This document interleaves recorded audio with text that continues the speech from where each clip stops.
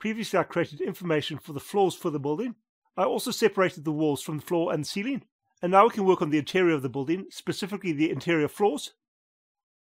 To do this, I want to work with the floors which I created for the exterior walls, and I want to loop over these.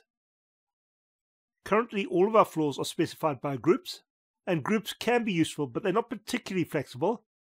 Attributes will usually give us far better control, so instead of just defining these floors by groups, I want to define them by attributes as well. So I'm going to edit the attribute wrangle node where I'm defining my floors. And after I've set the groups, I'm going to add an attribute. This will be an integer attribute. This attribute will be called floor number. I'll set this attribute with the floor value. So now if we look in our geometry spreadsheet under primitives, we should have a floor attribute which matches with the floor groups. And this attribute will be called floor number. I can then look at our output. And each of the primitives should now have a floor number. And this will actually allow us to organize our primitives based off the individual floors. I'll now work with the second for each primitive loop. And here I do not want to loop over the individual primitives. Instead, I want to loop over all of the floors. So I can look at the end of the loop, and here I'll activate single pass, and we should see a single primitive being shown. And this will be the first primitive which we're looping over. If I change the primitive that I'm looping over, we'll see that we do not actually have a very good order for these primitives. This is something which you can fix, but it's not something which I'm going to bother with now. What I want to do now is loop over the floors rather than the individual primitives. To do this, I'm going to activate a grayed out field, and this is called piece attribute. This attribute is going to be my floor number, and this will cause us to loop over all of the primitives which contain this attribute. And by doing this, I'll get all of the primitives for my floor 0. We can now loop over every single one of our floors, and we can work on each floor individually. Next, I'll get a group node, and I'll connect this within the for loop. Here I'm going to be grouping edges. I'm going to activate include by edges, and in this case I'm going to include the edges by edge length. Essentially, we want to set a minimum edge length of 0, and we want a maximum edge length which is less than the height of our floor, which in this case is 3, so we want this edge length to be less than 3. This will give us a group of edges for the top and the bottom of each of the walls. After this, I'll get a line convert. I'll connect this after the group. Here we're going to run over the group which we have just created. Following this, I'll add an attribute wrangle node. Once again, I'll be looking for the center of the bounding box. I'll specify this with a vector, and this vector will be stored in the variable center. I'll set this with the getBoxCenter function, and I'll get my geometry from input 0. I'll then specify all the points which are above the center of this geometry.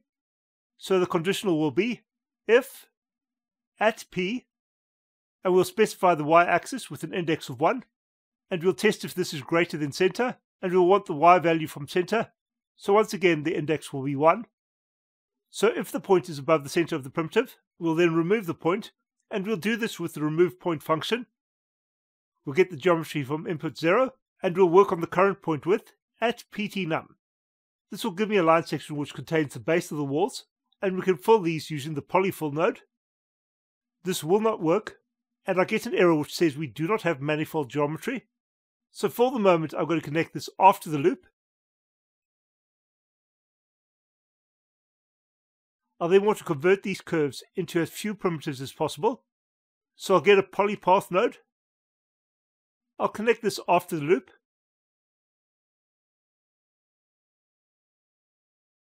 And within this node, I'm going to activate connect endpoints, which essentially is going to fuse all of this geometry together. And now I should be generating floor geometry, and this floor geometry should be giving me a grid. So essentially the polypath is going to convert each of these into a single primitive.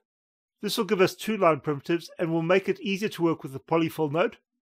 And since these are based off a grid, the polyfill node should give us a grid output. I'll move these 2 nodes back into the loop.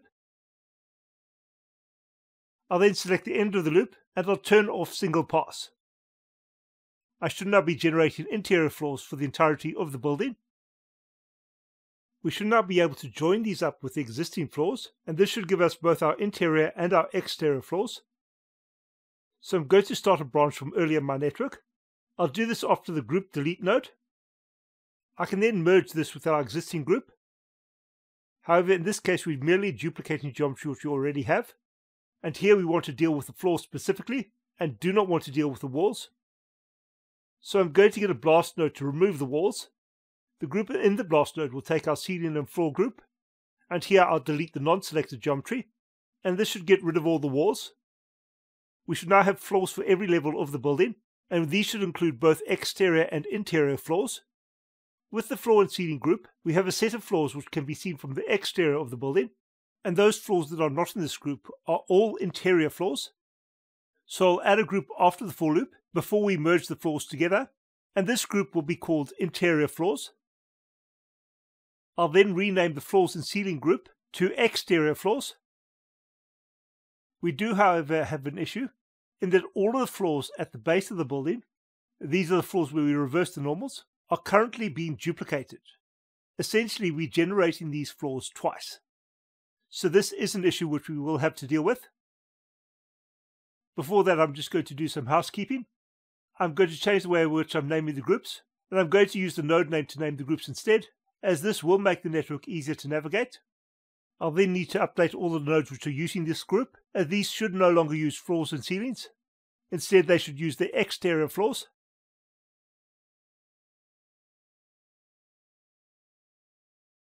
With the convert line node, I'm generating a rest length attribute.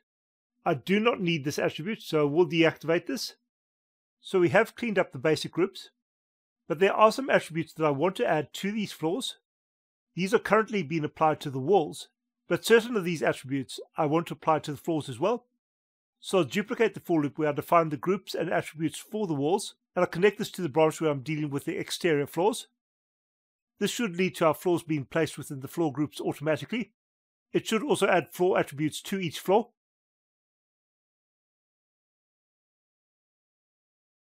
I should be able to visualize these attributes. I'll need to make sure that they're marker attributes and that they're displayed as text. And we should now be able to see the numbering for each floor. It will be tempting over here to add a blast node and to remove floor 0.